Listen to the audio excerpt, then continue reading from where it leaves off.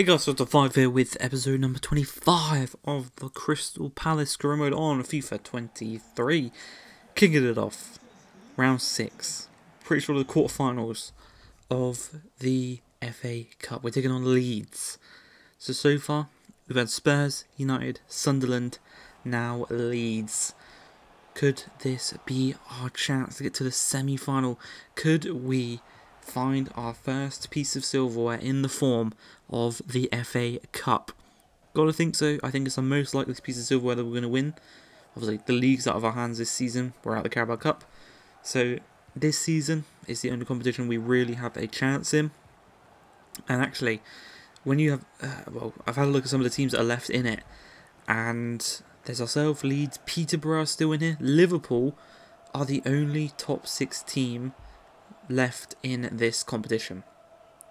So that's a good sign for ourselves. The rest is kind of lower Premier League. There's some championships, like I said, Peterborough still in, and this is surely our best opportunity. We've taken Liverpool right to the very edge a few times now. Most recently a 4-4 result. There's a real chance. I absolutely believe if we get to the final, and if we have to face Liverpool, hopefully they get knocked out, then I think we can win it. But we are looking maybe a bit too far forward, because in the 104th minute, this game is still tied at 0-0. Leeds have a corner. We get it away, eventually, and this game will be going to dreaded penalties. Thankfully, we're at Selhurst Park with the home advantage for this one. We're kicking in towards our fans. And Edouard steps up first. His is saved. Roberts up next. His is saved. You gotta hope. You know, obviously Dean Henderson saved Bamford's penalty in regular time. The only reason we are still in this game is because Dean Henderson saved Bamford's penalty. Will he do the same this time? Not quite. One apiece after 2 taken. Joel Aribo steps up next. What will he do against Klaassen? Lovely kind of finish there into the top left-hand corner. Aronson up next. What's he thinking? He's thinking cheeky chip down the middle. Consecutive penalties for both teams have been scored. Harvey Vale, the youngster, up next. Straight down the middle. No cheekiness, no chips there. Just straight power down the middle. Helder Costa. He liked what he saw from Aronson. He tried the same. We have to score this one with Connor Cody. He's got a decent penalty on him. Where's he going? He's going that top right corner. Beautiful placement from our Scouse centre back. And up next, Sinstera, saved by Dean Henderson. 4-3 on penalty shootouts. Henderson, the saviour. He saved Bamford's penalty in regular time, kept us in this game, and then he saved 2 penalties in the shootout to secure our place in the semi-final, where we will face Brentford. Wembley trip, Brentford in the semi-finals. The other one is going to be Liverpool and Peterborough. Like I said, praying for a miracle that Peterborough somehow beat Liverpool in this one. And then obviously we got to beat Brentford. They've beat us a few times in this career mode, but by no means is it the easiest game that we can play in this competition. But I definitely think we have to be second favourites behind Liverpool, surely. The form we're in, the players we've got, yes, we've lost Eze, yes, we lost Martial, both of which were 7 months in the previous episode, but, you know, our man Fletcher has been insane. Edouard has been just as good. Loftus-Cheek, I mentioned in the previous episode how after his ACL injury, he didn't come back the same. I was waffling. He just wasn't playing as much. When he plays, he gets goals, he gets assists, and now that he's back in the first team, he's proven exactly that. As Lucas Moura in this one does put Spurs 1-0 to the good.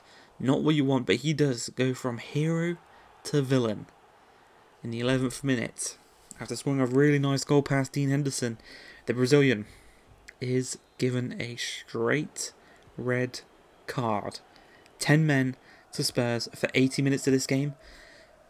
I mean, if we don't score in this one, it's embarrassing, basically. It was very, very embarrassing as Loftus-Cheek, lovely little play with him and Fletcher here, trying to find some space, but Christian Romero is just not giving him an inch. As Elise, to Loftus-Cheek, to Fletcher. Fletcher strikes from range, hits the post in the process. We've got them on strings. They cannot handle us.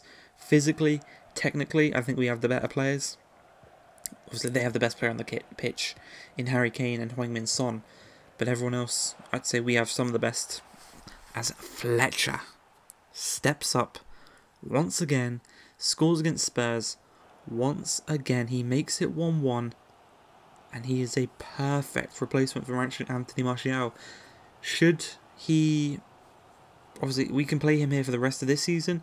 We can play him here till Anthony Martial gets fit again next season. Then we could just simply put him back in centre mid. And he is so good, though. I think he's coming up on almost 20 goals this season.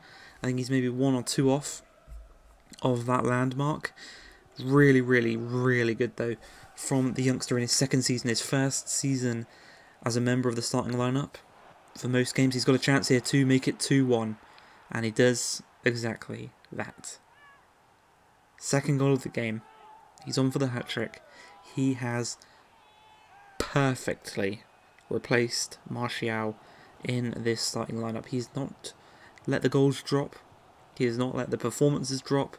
He's continued from where Martial left off, and maybe even added some, because of the fact that we've allowed Loftus-Cheek back into this lineup, as he has a chance to get his hat-trick in the 60th minute. Doesn't quite work out that way, and it's still 2-1. 5 minutes later, another chance coming from this right-hand side. Elise tinks the ball into him, chests it down, lays it off to Edouard to make it 3-0, 3-1.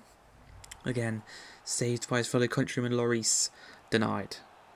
This time, Riedewald wins the header into the box. Fletcher takes it down, doesn't quite find its target in Olise. I mean, I've done 2 seasons and I don't even know if I've been pronouncing his name right.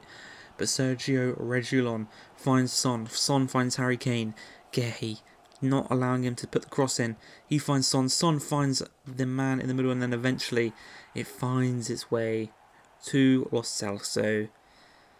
And after so many chances being saved by Lloris, being denied by Romero and Coates and Azpilicueta, they get one back. Lo Celso makes it 2-2 in the final few minutes of the game. And we drop points in a game I think we should have won. But they're a top 6 team, like I said before. We don't dally on it. We're still in 5th place in the league. We're still in the Europa League places. It's where they would want us to be. It's where we currently are. Hold on to that place. Things will be fine and dandy.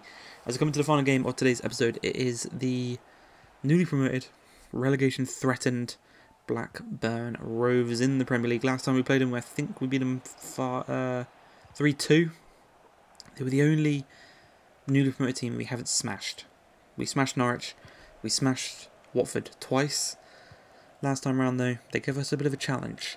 This time round, hopefully not the same. As Wan-Bissaka on this right-hand side whips it in. Loftus-Cheek nods it down, and Fletcher is there once again. I think that's 3 consecutive Premier League games, maybe even 4 if you include the Nottingham Forest one. No, that was the 3rd actually.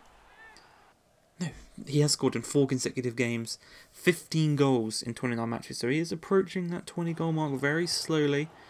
I would probably assume with 2 months left in the season, he will get to that 20 goal mark.